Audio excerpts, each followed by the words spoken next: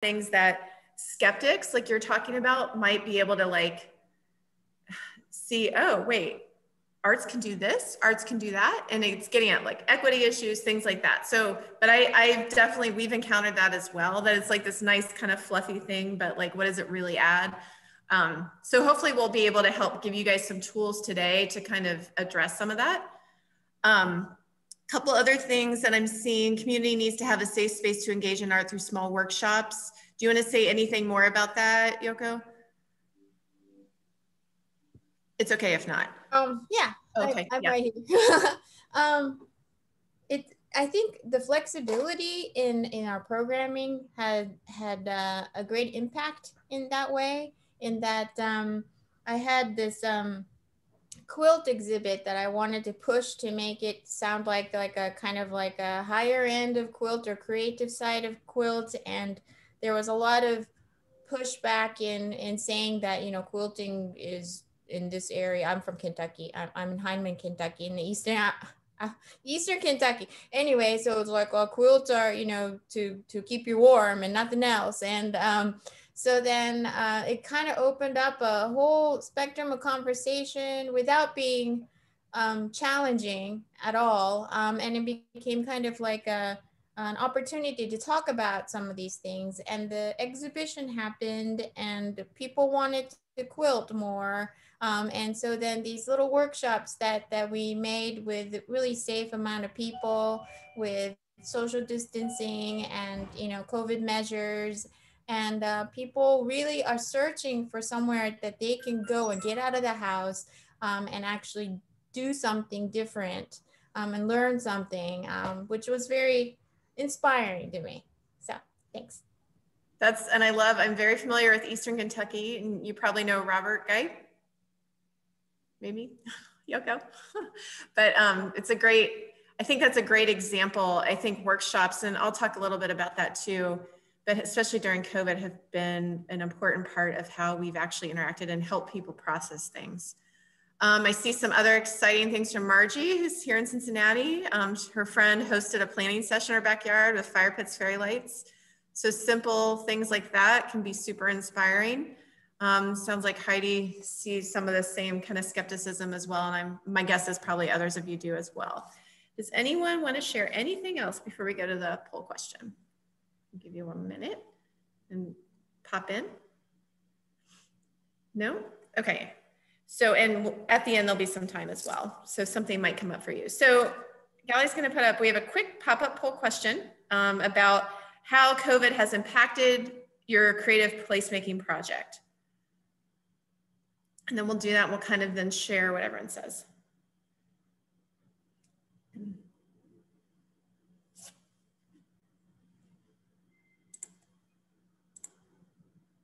And I think you can choose as many that are applicable.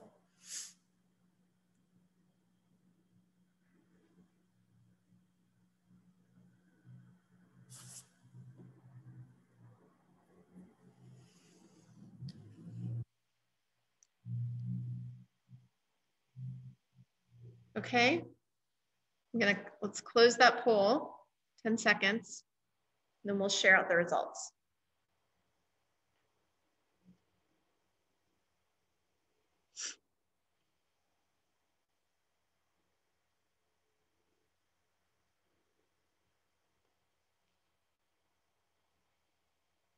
I think Gally will, there should be a screen that'll pop up.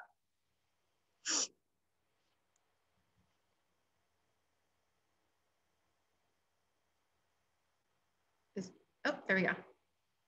Okay, well, wow, 0, no impact, which I guess I shouldn't be surprised about, but you never know. So 94%, that's pretty significant that you guys have had to change programming. And that can be really tricky to do that pivot. But I think one of the things about arts and you as artists or working with artists is you're creative, you're able to do that. And I'll talk a little bit more about how we pivoted later, but it's actually been an opportunity for us. Things have looked different for us. I answered yes on this as well. Fortunately, only 18, I should say only 18, but I thought it actually might be higher.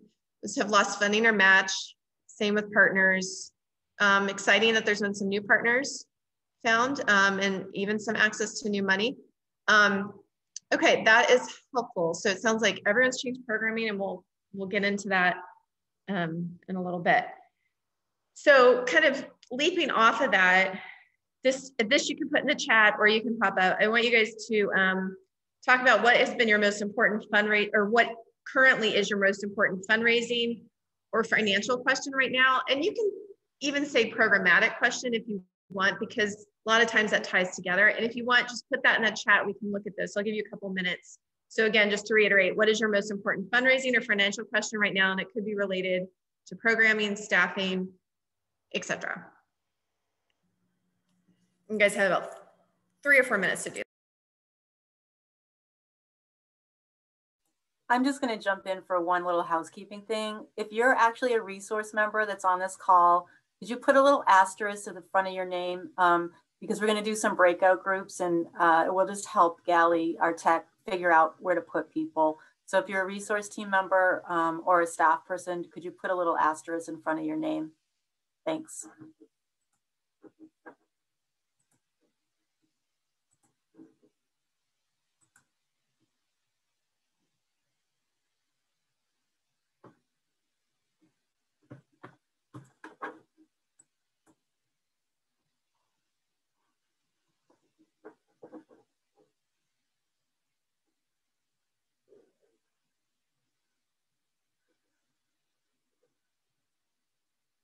I would say too, maybe here too, is if there's things that have had to change for you, can you just, maybe you can add that as well, because that'll help. And that'll help guide as I go into the PowerPoint presentation, guide kind of how I talk about things. And if you don't feel comfortable sharing, that's fine. I totally understand that as well, but.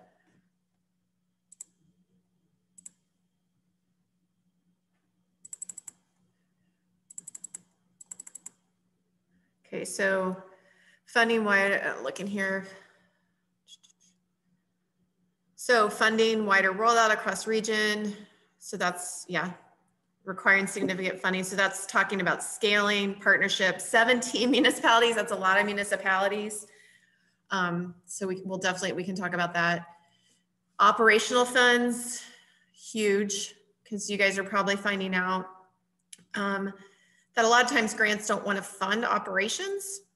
So that'll be a thing that they say we'll fund everything but operations. Although I was very encouraged to see that the NEA is having, allowing you guys to change some of that to general operating. I think that's pretty exciting. Challenges in fundraising for climate related disasters. Yep. And I'm hoping, I think the arts can have a lot to say in that. And so I'm hoping we're going to talk about intersections of like arts and health and economic development, things like that. And I think that's a point where we can kind of think through some of that. And let's see. Give you guys 1 or 2 more minutes to add anything that you want to add. This is some good, helpful stuff for me to look at. I'm just looking at, oops. Okay, so Heidi's asking, how do we alter what partners could do prior to the pandemic to what they're able to do now? Heidi, can you describe that just a little bit more? Just flesh that out verbally for a minute. Did you hear me?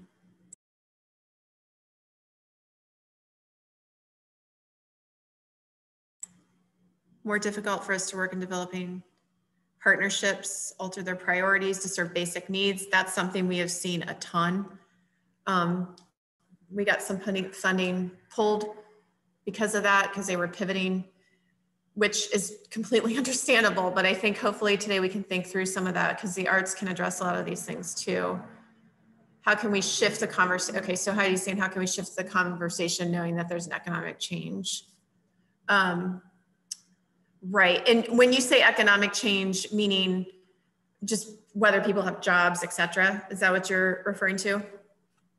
I'm kind of thinking of partnerships and smaller organizations in a small town. Like if there's a shift in their reality, is the expectations, should they still be the same? And how do we have those conversations? Got it. Okay. Helpful. Super helpful. Okay. Anyone else want to add anything? This is all really good stuff. And I'll give you guys one more minute and then we'll keep going. Challenges around stability of community partner organizations. That is a really good one. Found it useful to begin asking what are challenges and brainstorming ways of addressing. Reveals the fact that most of the challenges have no readily available ways to address, which ends up sometimes increasing the viability of an arts-based approach, which originally that was seen as ridiculous. I think that's a good point. I think some of what Yoko was talking about before with the quilting and people just wanting to get out, workshops, okay? I wasn't that into the arts before, but this is a safe way of doing something small. And I think something we found in workshops, this is just a quick anecdote, is that we had to pivot a lot of our work to workshops, some online, but some when we were able to do it outside, we could do it. And people just, as they're making art together, they could process things together. Just that healing aspect of art has been really powerful. Versus, yeah, right. Right. Good, Maggie, saying the value of arts and culture versus kind of diapers, immediate needs for underserved. So those are all things. So I think that this is helpful for me too. I think we're going to definitely address some of these things and give you guys some tools to hopefully move forward with some of this. So we're going to stop that for now. And obviously feel free to add things as you think of them. And then I am going to start sharing my screen. One second.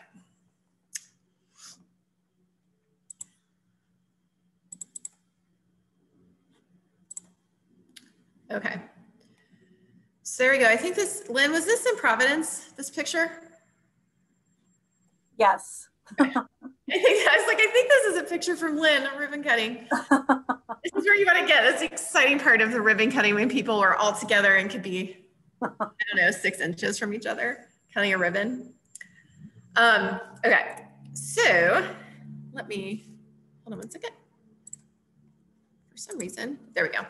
All right, so first I want to start off with talking about kind of meeting your funders' expectations. So I'm thinking about current funders, but this will be future funders too. I think as you're finding with NEA, and we found this recently too, is funders are becoming much more of a partner.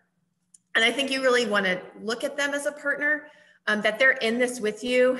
That's not to say I totally get, like, especially, you know, you think NEA, for example, a federal, it's a federal bureau, and like, how do I talk to people there? And fortunately, you have great people there that have been really open. And I think what you'll find, this isn't the case in every single, let's say, foundation, et cetera. You're always going to run into someone that's not as open to kind of being that partner. But I think that's really shifting. And I think, and so here are some ways that you can really help foster that as a partnership. So looking at yourself as how, because I think you really want to bring your funder on as a partner, and that for numerous reasons, but one is, as you know, and this work is about relationships. And when you have good relationships with people, they're that much more willing to want to, what's the next project? What's the next? I mean, that doesn't always work that way, but they're much more willing to help you. And so here's some just kind of easy-ish ways to do it. It's just good to be reminded of. Recognition, I think Catherine talked about this, you know, in the NEA, or the Art Town grant, you have to formally recognize, but you should be doing that anyway. So make sure that, I mean, just simple things of just putting the logo on things, tagging people when you're putting posts on social media. Those go a long way. And actually, like, social media is a really low hanging fruit for that. So make sure you like that organization. So I'll use Kresge Foundation as a great example. They're very good about sharing things on Facebook. So we tag them and then they'll reshare what we're doing. So those are just kind of simple, low hanging fruit things. And it reminds them who you are, especially like a bigger national funder, like, oh yeah, here's what they're doing. And also just, it's a goodwill thing and just something good to do. And that kind of ties along with respect too, and really communicating with your funder. We always kind of err on the side of sharing too much, too many photos, too much. They can pick and choose what they want to read. Now, that doesn't mean you kind of send them something necessarily every week. You want to be strategic in it, but you also don't want to, you'll find this with independent, we're going to go into who your different funders are, but traditionally a lot of funders, specifically around like foundations, you know, they may have a portfolio of 30 organizations and they can't get to everyone, and they're a national foundation, or 30 to 60, let's say. whereas you may have a local foundation that is much more kind of approachable on a day-to-day. So you just kind of have to tailor it to what they want. It might be even something you can ask them, say, hey, I want to share this with you. Is that okay? Because you obviously, there can be information overload, but it's just something to think about. And thinking about your role as a partner, their role, kind of ties into that kind of, I mean, these all kind of go together, is that relationships.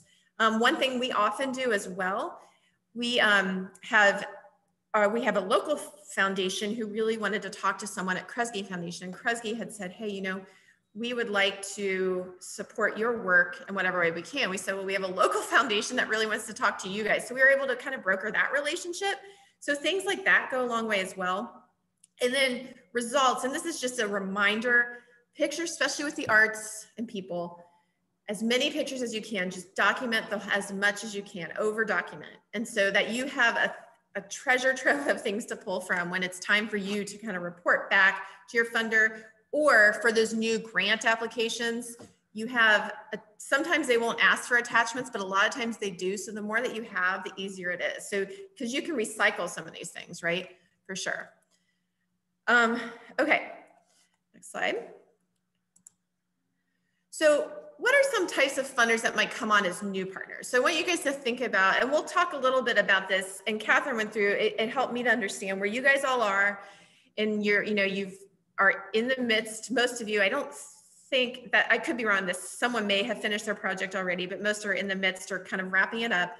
And so you're either stopping, you know, this Our Town project is a standalone project, but hopefully what we'll talk about today is how can you leverage, whether you make what your Our Town project is now into something bigger. So someone mentioned kind of making it more regional. How do you do that? What new partners do you need to bring in? Or how can you leverage that amazing, successful Our Town project that you did and do something else? Because a lot of times, most times, especially for a funder that might not know you, they want to see what you've done before. So if you can leverage and talk about in a way, especially if there's that skepticism that I think Mark talked about, you know, and others have experienced, is you want to show the impact. You want to be able to, and so we'll talk about some intersections and ways to get to funders that might not be traditional funders that you would think of. So we're going to talk about different government funders, cultural organizations, local corporate sponsors, intermediaries, which I'll talk about more what that is, but that LISC is an example of that where Lynn works, and then tourism agencies. So next slide. So for traditional arts funders, and I will say this, like, I think most of you know this, but with the NEA, there's different pools of funding you guys can go under. And so, like, for instance, I have worked with Our Town funding, but we as an organization have never received Our Town funding, and but our municipality has. So I've been a part of that, but we have gotten Artworks funding. And so, but for you guys, not all of you are necessarily arts related organizations. So some of these might not be your traditional arts funder or funders that you always work with, but in general, this is when you think of traditional arts funders, there's local and state arts councils that I think are everywhere, at least at the very least, there's state art councils. A lot of people rely on the individual donors and memberships. And these are all things, I'm putting these up there to just kind of think about we'll get into the more non-traditional ways, but these are, I don't want to say low-hanging fruit because it's not that they're easy, but they're things where you can go to first. The National Endowment for the Arts, so you guys are in Our Town. I don't know if anyone here has gotten any other, is it Challenge America, right? And Artworks. So like, for instance, when we go under the Artworks, there's different, there's like folk arts, there's different divisions. Because we're a community development corporation and our work is creative placemaking, we typically do we're under design usually. So, but there's different, depending on what your project is, you can submit under different categories. And then local national foundations and local corporate sponsors. So like, for instance, we have Kroger here. So we're trying, actually currently, they have a foundation, well, they're food related. And so, I'm not gonna get into kind of definitions of creative placemaking because I think you guys have talked about that. But we use food a lot as a tool for a lot of the work we do in our creative placemaking work. And so we right now are trying to foster this relationship with Kroger. It's not, we traditionally have not had many corporate sponsors, or if any, it's been like really small. So that's new for us. I'm learning a lot from that because we had to do a presentation to them. And doing a presentation to a corporation, I've always been in the nonprofit world, and boy, they move at a different pace. There's just a different, I learned a lot just from even doing that. So if you have a corporate sponsor and you ever want to chat through how that goes, I think I've learned some stuff from that and could give you some tips. I can't see the chat. So if anyone is putting a chat in or asking me questions, I'm going to say to Gally, is there a way that I can see that on my screen? Hold on, maybe I figured it out. I can pipe up Sarah and let you know if something's coming in. Okay, that'd be super helpful. Thank you. Okay, and again, yeah, feel free to pause and ask questions. This is fairly informal. Let me just do a quick time check. Is it 2:15? Sorry, hold on. Okay. All right, I'm gonna go. So thinking beyond traditional funders, what are some points of intersection? This kind of is gonna start getting into some of the stuff you guys are talking about. Specifically, again, going back to what Mark said about the arts, how, okay, that's fine, but you know, especially now with COVID and everything feeling so kind of precarious, we believe, and I think most of our, the resource team believes here, that there's a lot of intersection. Arts can really help to make your project just that much stronger. Oops, I'm sorry. Oh, darn it. I knew I was, okay, there we go. So for instance, and so thinking about, so in our breakout groups, we're going to talk a little bit more about this, but when I talk about intersection with different things, I'm talking about things like health, housing, economic development. So there was a paper that was a white paper, and I can share it later. I actually found it yesterday and I forgot to send it, so I'll send it later. But it kind of went through some of these things. It was talking specifically about housing and how arts can enhance around kind of affordable housing issues. So thinking, and here's some things they pulled out, and I thought these were super helpful. This, by the way, is a picture of Hellman Creative Center, which I'll talk about a little bit more, but this was one of the workshops we did during COVID. I was mentioning we did some workshops. And this particular workshop was one of our artists, and we have artist studios here, and one of our artists led a workshop on shrines and how shrines help people process kind of trauma in a neighborhood or, you know, throughout the world. And so she was able to, so everyone made their own personal shrine, and then we did a big community shrine that we had a local metal worker make. So getting to that thing of how do you articulate often invisible challenges? The arts are really amazing at doing that, whether it's poverty, child poverty issues. I mean, there's just myriads of examples that you guys will see and probably are doing yourself. And kind of getting to that trauma, and that ties in the workshop I was talking about, is nourishing communities who may have experienced trauma. And, you know, there's a whole, it's not that new now, but trauma-informed community development is like, how do you, like, I know in Philadelphia where I used to work, the organization I used to work for, New Kensington Community Development Corporation, they have now trained everyone in trauma-informed kind of outreach and community development. And that's new. That was not happening, but they've also used the arts to kind of organize around that. And then that ties into, yeah, how do you organize around community issues? I think, yes, the events, like doing an event is fine in and of itself, an arts event, but for us, we really see it as a way to kind of engage people. We are neighborhood based. We are trying to build civic leadership. So yeah, the event itself is important, and we really care about the art and supporting artists, but it also allows an easy way for us to meet new people. And then I'll talk a little bit more about this. Here's just another example, is generate economic development. It can be a real, like Hellman Creative Center, I'll do when I talk about it later in our case study, generates revenue for our organization. And so I saw there was someone that talked about earned income has gone down. So like if you are doing shows, et cetera, you can't do those as much right now, but there's other ways to kind of earn revenue as well as an organization and help to grow arts related businesses. So let me go to the next slide. I'm going to kind of, I'm going to kind of go through these. So now we're getting to some of the different, I won't go in depth of all these, but I did want to highlight, and I don't know if Margie wants to say anything about this, but NACIDA, which stands for, is it the National, what does it stand for? Margie, can you help me? Their NACIDA website, their creative placemaking resources. It's the National Association of Community Economic Development. Wait, sorry. What? I don't. Sorry, we'll share the link with you. Yeah, so the link is up there too. So creativeplacemakingresources.org. So this grew out of, and I was calling out Margie because she worked on this project or is familiar with it. And some of you might have been on, they did a webinar a month or so ago because they just rolled it out, but it's looking at how do you take some of these federal government resources and apply them to the arts. So I'm just gonna highlight a few here. We're not gonna go, would get way into the weeds if I went into these, but this is more just to start you guys hearing some of the language. Low-income housing tax credits, just quick example. I use those in Philly because we did, and if you know our place out in Minneapolis, they use them a lot. So to do artist-based housing. And that kind of ties into historic new market tax credits. The big new one, which we don't know what that's going to look like, as we heard NEA say, the American Relief Package funds, they're going to the NEA, but beyond the NEA, there will be other funds going to local municipalities in some of your cities and states. So be on the lookout for that. And hopefully what we're talking about today will help you figure out how to access some of those, not just through the NEA. There's brownfield funds, that's the EPA. So those are funds we've turned lots that had a lot of contamination. We were able to get funds to clean those up, make them into a sculpture park. So there's an example of that. Small business development grants. So if you're working with artists who are small businesses, you can tap into some of that.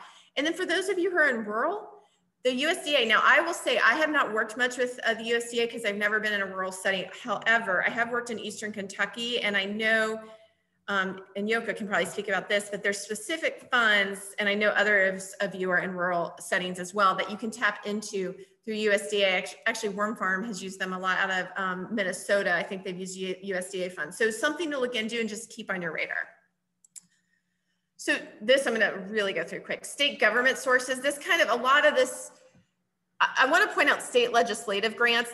We have not done this, but there's a lot of things where you can lobby. If you have good relationships, so actually, I keep talking about Minnesota, but in Minneapolis, there's a group out of Minneapolis that has really built, and they're a pretty progressive state, but they have built at the state level, they've been able to get some legislation passed that really focuses on some of the arts related work through a community development lens, creative placemaking. So if you have those, they actually ended up hiring a lobbyist. Now, I hardly know of any community development organizations that have done this, but I was pretty inspired by it. They hired a lobbyist to kind of help them lobby for new legislation. So just another kind of creative way of doing that. I won't go into all these because we're kind of behind on time. This I do want to highlight. So your local government, hopefully most of you have good relationships or a relationship with your local, whether it's your county government or whatever in our case, it's usually our city government, but our county as well. Intermediaries. So an intermediary is someone like LISC who is typically is helping to funnel in a way. I think this is the best way to explain it. Lynn can correct me if I'm wrong, but they are focused on working with people doing community development, and they can help fund and funnel some money through them. They're almost like a pass through, but they're much more than that because they give technical assistance, etc. An example, something that LISC did was a revolving loan fund. Their New York City Inclusive Creative Economy Fund, which was a fund, I don't know if it's still around or not, but that they use to help fund CDCs like us that are trying to develop arts related, whether it's studios, businesses, etc. So it's just something that you might not know of, and another place to think about. I want to say, oh, go ahead. Sarah, it's Lynn. I'll just jump in there. I mean, I think when you're talking about the intermediaries, it's important to point out that a lot of the funding that intermediaries have is really for development and for buildings, yeah. It's lending. Whereas that first bucket of things, community development block grant, working with your DPW, your parks department, your planning department, there might be more programmatic money available, particularly with community development block grant. There's, that's mostly available in urban areas. It has different strings attached to it depending on the local government gets to sort of set how that money gets deployed. So it's oftentimes you have to talk to your city council person or get in the mayor's budget for community development block grants. So it's worth looking into in your local community. A lot of folks don't understand that they can actually use it for arts work. Oftentimes, and generally community development block grant is broken into programmatic or capital. So the programmatic money can often be used as a match to some of the projects you're working on. So anyway, sorry, I just wanted to jump in on that one. No, that's super helpful. And Lynn has a lot of experience in city government. So just, this is more just to open your guys' eyes to different possibilities. So, and like with tourism agencies, I think that's a good example of programmatic stuff you don't know, but like we sometimes work with our tourism agency because they were wanting to promote this bourbon trail. So we took bourbon barrels. We weren't even the main person that ran this, but we worked with artists and they painted these bourbon barrels at where the new bourbon trail is, but the tourism agency funded that. So just different ways to think about kind of how you can get your projects funded. Okay, I'm gonna go to the next slide. And then lending, so this is more, and some of this really does tie into, and I won't go into details with this, although the last two I'm going to talk about more. Community Reinvestment Act, these are working with your banks, loans, these are more like real estate related, but I want you guys to not preclude, like I'll talk about Hellman and what we did here as it's been such a catalyst for all our programmatic work that we've done, but we had to do real estate, and you can always partner with if real estate feels intimidating to you, and it's not for everyone, but there's always ways to partner with kind of other developers that can help you. And then because you're a nonprofit, you can tap into some of these different things. I did want to highlight the last two bullets, and then I'm going to stop and we're going to break out. The social enterprise, you might hear that kicked around a lot. That really is, I'll give you our specific example right now is Hellman Creative Center. We have 8 artist studios here, and we also rent out office space. And so our CDC developed this building, and we have our offices here, but in order to help sustain the operations of the building and some of the programs we want to do, we charge rent and we get rent from that. And so we really view this as a social enterprise. So it's like basically a business that has a social mission. And so don't be scared if you're a nonprofit, you can make money, but it has to be funneled back towards your mission. So I just want to say that as well. And then the last thing is this, I don't know if anyone's used crowdsource funding, Kiva, Kickstarter, IOB. I'm going to specifically highlight IOB because they've been a good partner. And it's kind of like that old passing the hat. What used to happen is just a way to get people in your community, usually in your community, but it can be broader than that, to get some flexible unrestricted funding. I think most of you probably know what unrestricted funding is, but it's basically no strings attached. I mean, relatively, in the sense of like, yes, you can use it for operating support, et cetera. It's much more flexible. Some things too, it can really help with getting your donor base out. And what I love is that, I mean, we haven't really used it much, but I know other smaller groups have. This is really good for like small, I think where I've seen it is from small one-off projects that either you want to do as an organization, or let's say you're working with an artist or another resident who wants to do something in their community. It might be like $1,000 project. They don't know how to get it done. They can go on IOB because IOB gives you a lot of technical support too. And you can, it's a great way to engage your community, but also to test out new ideas. I think it's also really great for that as well. So I would highly encourage you to look at IOB. Kiva is good too, but it's more for small businesses. So as I'm thinking about what you guys are doing, probably IOB makes more sense. Let me make sure I don't have one more slide before we go into breakout room. Nope, okay. So what we're gonna do now, I think since I went a little bit over, I think if we can just do 10 minutes in a breakout room, and here's what you guys are going to do. And so I'm going to pop in and out of the breakout room, but this is hopefully a chance for those of you who don't want to speak up in front of the whole group and feel more comfortable in a smaller group to kind of talk. There'll be about 4 to 5 people in each group. What I want you guys to share is the current state of your project in terms of fundraising or next steps, where you are with things. And here's some questions, and I think they'll hopefully will be in the chat, or I can put them in the chat if not, is do you guys, kind of thinking about what we've talked about, and just I did a quick overview of different ways to start looking at funding. Do you guys see, whether it's in what I've talked about or something else you've learned recently, opportunities for bringing in new money to make your project bigger or deeper, more impactful? If you finished your Art Town project, is there a way you can use your success to grow another creative placemaking project, whether it's making that project more regional or a totally new project? And then also thinking about, we talked about this intersection of community development, health sector, housing, economic development. Do you see any potential there for intersection with how you're approaching creative placemaking in your project? So hopefully that gives you enough to kind of talk about for 10 minutes, and then we'll do a little bit of share out. And then, yeah, so 10 minutes, you'll be put in a room, and then I will be in each room to just answer any questions or help you think through stuff. All right.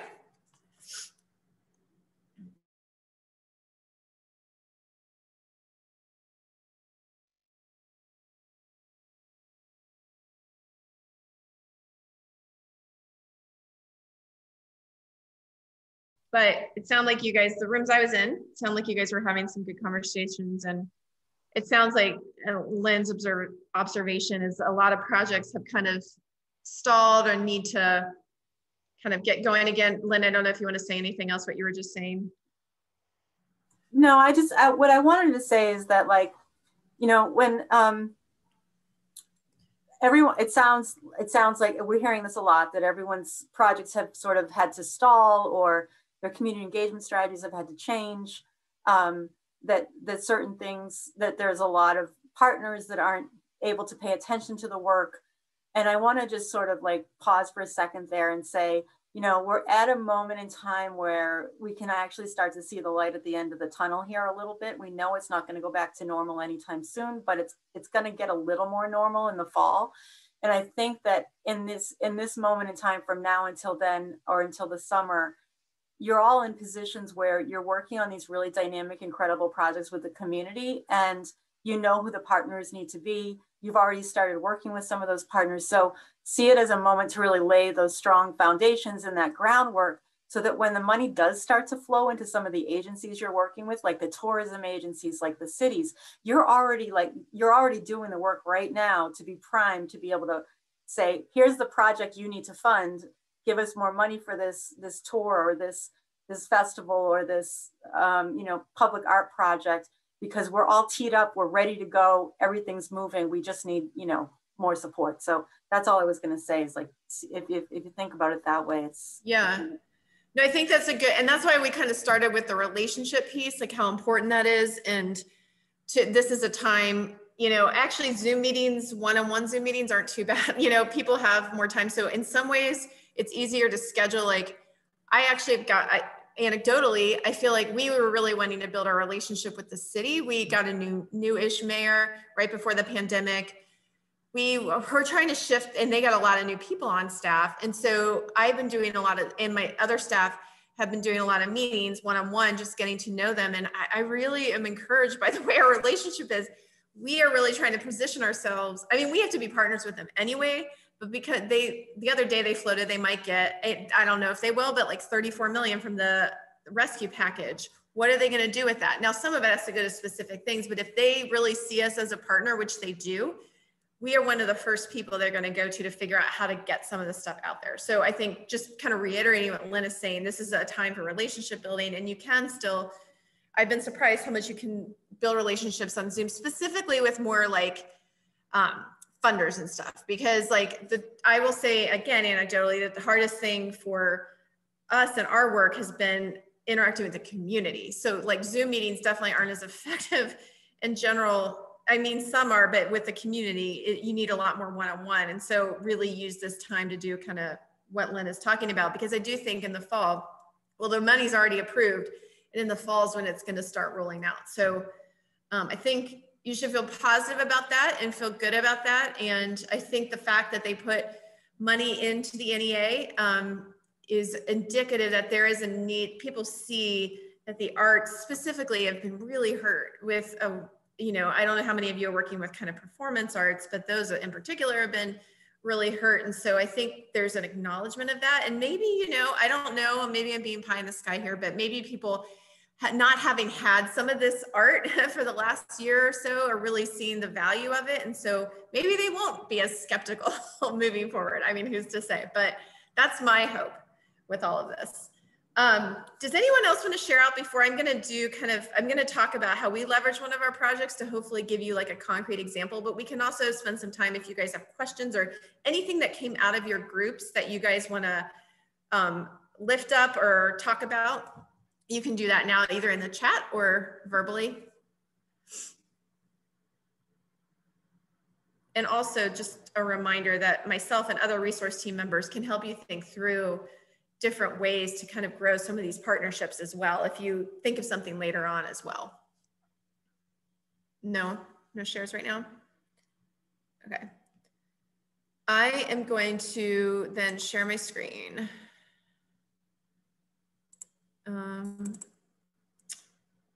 Oops. Let me get on the right. Sorry about that. Let's just do 1 second.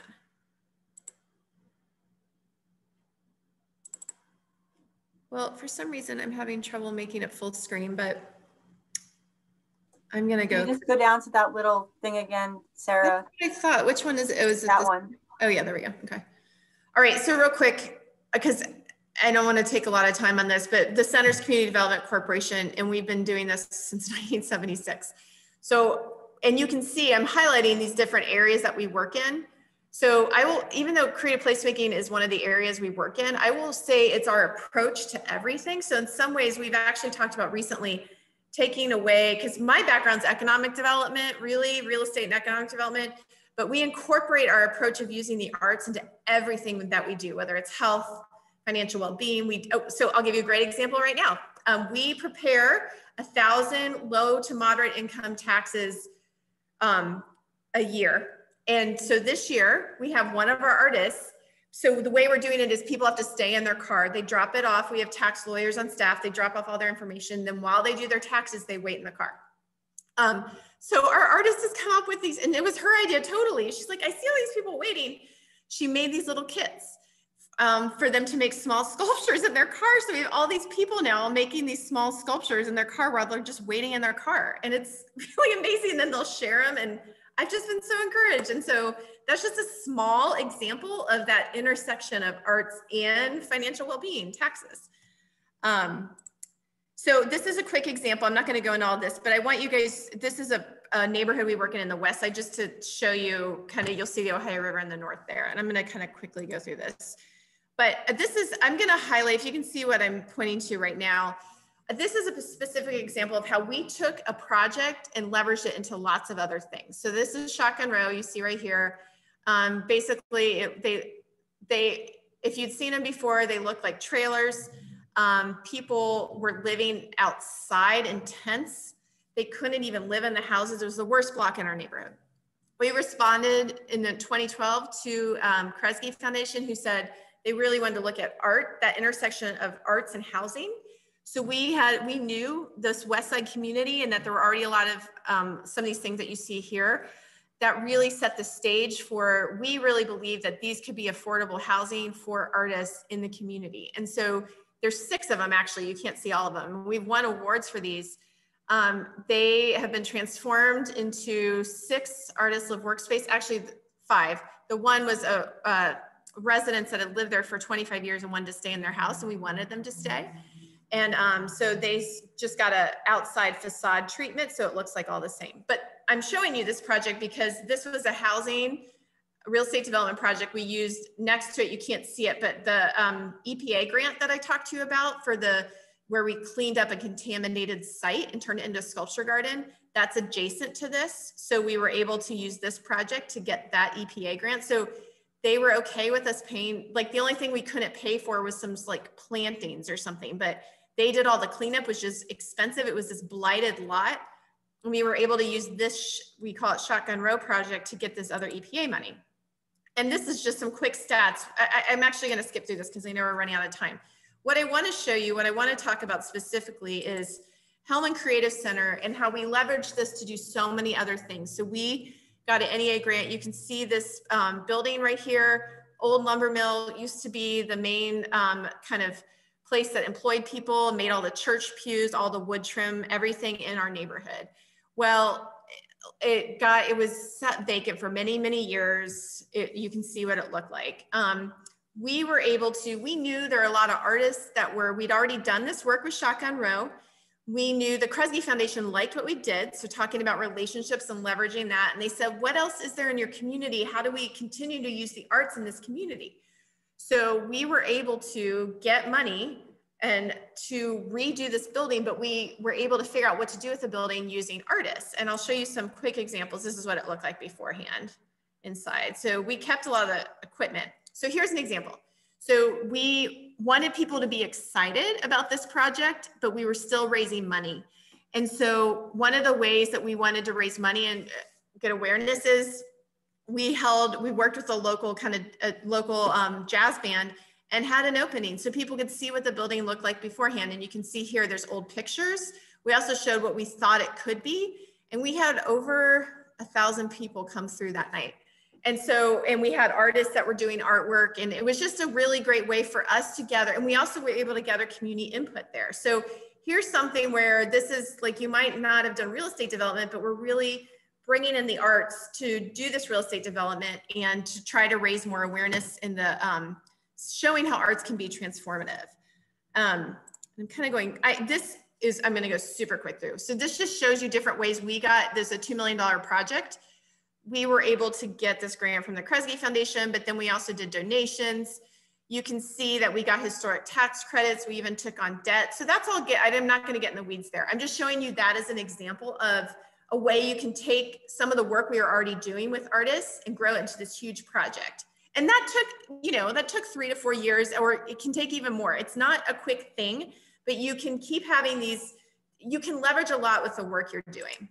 And this is what it looks like now. We have 8 artist studios.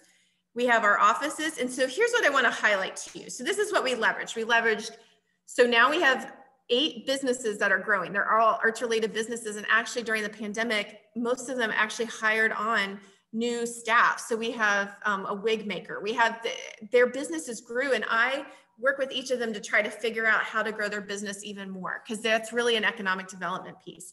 But part of them being in the building, and so they have to engage with the community in some way. So I gave you that example of Charlotte, who brought out the art packets. We don't like hold their hand and say, you have to do this. We just say, we have community groups coming here all the time. Your studios are here, but we don't want you to just be in your studio. We want you to help the other programmatic stuff that we're doing. So they have really embraced that and done it in so many different ways. I could talk about it, but that's just one specific example that happened just in the last 2 weeks, was with the taxes. This is one of our studios. We have conference rooms. So the community rents them out, etc. I'm going to kind of end with this because this is an NEA related grant. I know we're almost out of time. So we got a series of 3 grants we built. So like they were saying, when you go in for NEA grants, if you wanted to go in for additional funding, it has to be a different project. That does not mean that you can't build on some of the work that you've already done, right? So this is Hellman Creative Center. When we opened, we started, the community wanted festivals. And so we got a grant from the NEA Artworks design category to help the community help imagine what could happen in this lot to make it more than just a parking lot. Because right now, well, you'll see what it looks like right now. We mostly have, well, we either have events there or people park there. And so it was just a grassy dirt lot. And so we got, that was the first grant we got. Then we leveraged that grant and got a subsequent grant to do kind of inside artwork, which I don't think I have a picture of, but like we hired artists to do installations in Hellman. And then this latest one that we just got, well, it was like 2 years ago, this is a fence. So we were able to work with the community. We had a local metal worker make this art fence. You can only see one side. I think I don't have both sides. Yeah, so it's actually a triptych. So on the other side, there's another 3 murals, and they're all made by 2 different artists in the community, and then they will change every year. And so and that was an NEA grant as well. And so I'm using that as an example to just show you that your project can leverage so many other things. It's a ton of work, but there's a lot of different ways that your project can go. And so just thinking about it in a creative way, I wanted to use that as an example. So I'm going to stop because we only have about 5 minutes. And so I'm going to stop sharing my screen. Okay. So I'm just going to kind of now, if anyone has any questions or wants to add anything from what we talked about today, we have about 5 minutes or so to do that. And get any reactions or anything you really want to say.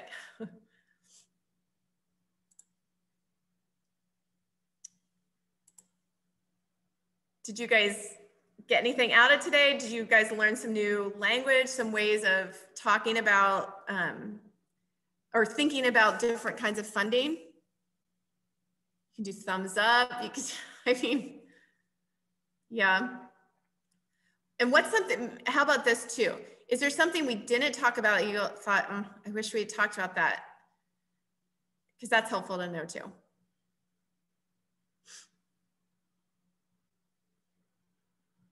Yep, social justice element. What is, I can't read the rest of yours. Oh, yeah. When the project's over, how do you think about me? That is actually really good. Thank you for saying that. So we have a number of public art pieces now that we have to do an inventory of, or are building. So like when we did Hellman Creative Center, we build in, because we get rent, we build in a maintenance fund. But for our public artwork, that's a great question. And I don't know if Margie has any answers to this, she might, but I think it is a hard thing to do, especially if you're doing public art. And that's something that the city, one trick that we've done is, a lot of times city will have like little pockets of land, like those weird triangles or whatever. If you can get something on the city-owned land, it depends on your city. Often they will help with maintenance with that. So that's just one way to think about, like, you guys could maybe help get it funded and do the call to artists, etc. But maybe they're willing to help because it's adding value to the city if it's done correctly, right? Like if it's a nice long-standing piece. But that's a good question. It's not easy, and it's something that people don't often think about, because I've definitely seen a lot of public art that just doesn't look good after, you know, that a community group is maybe done and hasn't thought about the upkeep. So thank you for raising that, and definitely you need to think about that. Oh, sounds like there's someone here that can help with maintenance plans. Sally Ann, that's good to know. Pittsburgh Arts Council. Any other last minute comments or questions? And I love to always hear about what you guys are doing too. And I am definitely, so I'm definitely available to think through anything we talked about today, new partnerships, things like that. One thing I mentioned, I just want to say this, is one of the breakout rooms was asking about how do we get, like, with national foundations to understand the value of arts in this intersection with health, et cetera. So I would say really look at someone, I keep talking about Kresge, but there's other organizations too, but they're the ones I'm most familiar with that already have like an arts focus there, but they're also focusing on other things, right? Equity, racial justice, housing. And they're really good about looking at this intersection of, we got a grant looking at food and arts and creative placemaking. And so there are some places doing that, but definitely I think a place to start is those organizations or foundations that are already thinking about the arts. They might be thinking about the arts in a more traditional way, but because they're thinking of these other things as well, whether it's youth development, et cetera, I think it's easier to make the case because they already have arts in their kind of mission, if that makes sense. So I think we're at time, pretty much. And thank you guys for taking, I know it's a lot. I threw a lot at you guys. I could talk about this forever. And I want to hear more. I didn't get to hear about everyone's projects. So I'm excited to kind of, hear as the year progresses what you guys come up with, because I always learn something from everyone. I will jump in and just say that just a reminder to those of you who have been participating in the TA program, that the resource team members, including Sarah, are available for individual consultations. And so if you want to talk to Sarah for a longer period of time, you can reach out directly to her and schedule a time to be in touch with her. And for those of you who are new to this, kind of coming into the fold on the TA program, we have 15 resource team members that are available to share their expertise and give you advice in a confidential one-on-one or with your entire team to really think through issues you might be having in your project. So just remember those folks are available on an ongoing basis. And with that, I will say thank you all for being here this afternoon. At 3:30, we have our last session of the day, which will wrap up at about 4:45 with Marty Pottinger. It's 5 to 150 ways to work with city government. It's going to be really fun. And Marty's been working with city government as an artist for a very long time and has an incredibly earnest and joyful way of approaching the work and really learning how to appreciate everyone that's in the fold in terms of the project. So I really encourage you to come to Marty's session. It's going to be a great way to end the day, and hope to see you all there in about half an hour. Thanks. And thank you, Sarah, for a wonderful, wonderful session. Thanks, everyone.